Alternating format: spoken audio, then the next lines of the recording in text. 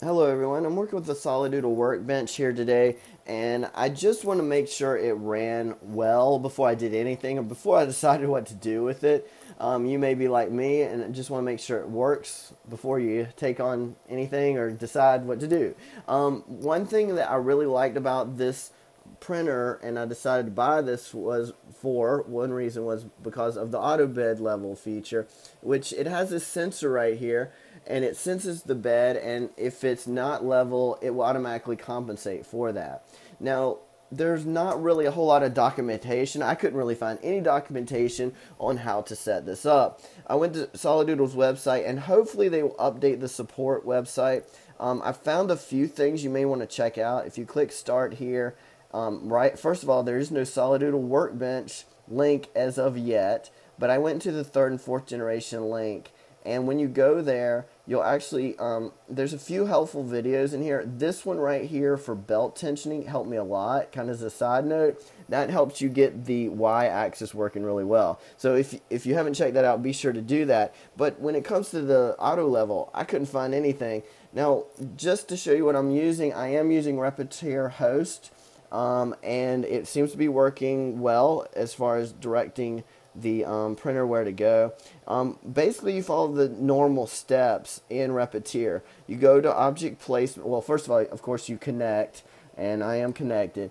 Then you go to object placement. You place your STL or add your STL file. You'll center or position your STL file on the printer virtually. You'll go to slicer just like normal. Choose your slicer settings. Choose slice with slicer, and it takes a while. You'll see the kill slicer button. Now it takes a while until that G-code will finally come open. While it's doing that, what I usually do is just make sure everything's good on the printer.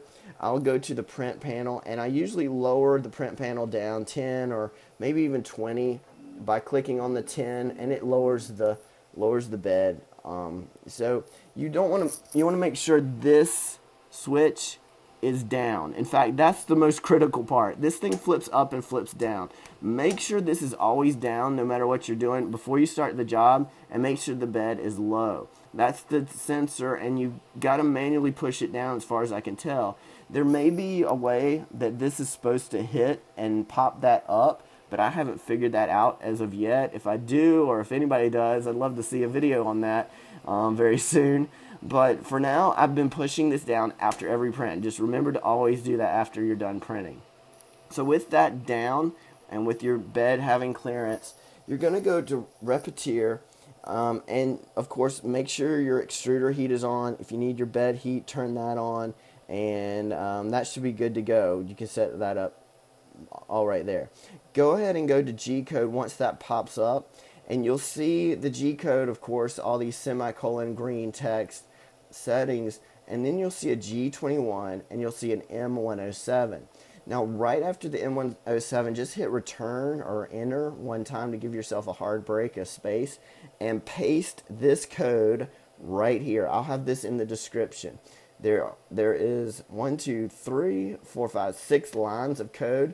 This will set up the auto bed feature. So G28, G29, G90, G92, all that text right there from the G28 down to the G1, that's what you need to paste in there. And again, I'll paste this in the description.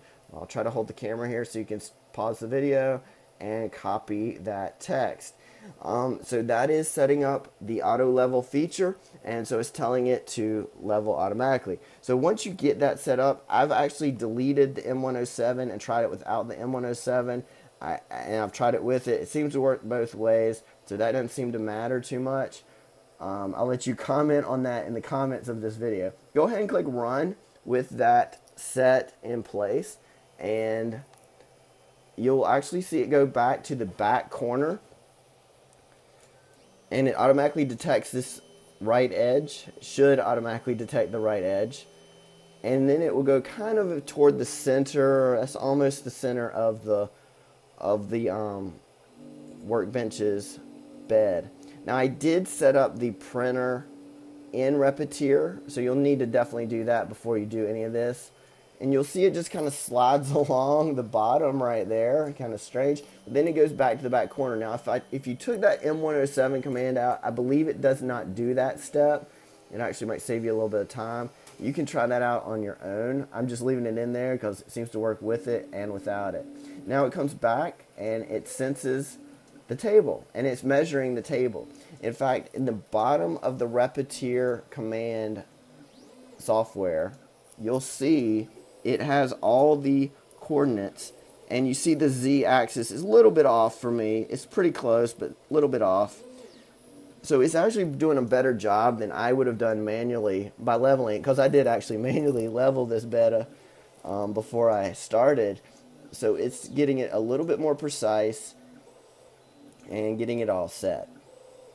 So it measures a total of 4, 8, 12, 16 times. And then it goes to the center, slides like you see there, and it starts printing. Now mine's not printing because I don't have the heat on. Or maybe it is. Okay, it is actually printing. But I've had really good success with that. I just printed a circle right there. I don't know if you can see it. But it prints perfect circles. Just perfect. Unbelievable. Perfectly level now, and it works great. I'm so glad I found this. The code, as far as like the Marlin, dealing with this software on the actual chip, don't have to deal with that. It seems like they already set it up ready to go for this, and it works great, like I said, like you saw right here. So I hope this helps. I hope this alleviates some problems or questions you have. It's just running like a charm, and well built and really good, really doing well. I'm super impressed, super glad I finally got it. I hope that you enjoy this video. If you have any questions, comments, or anything else, please post them in the questions area of this video.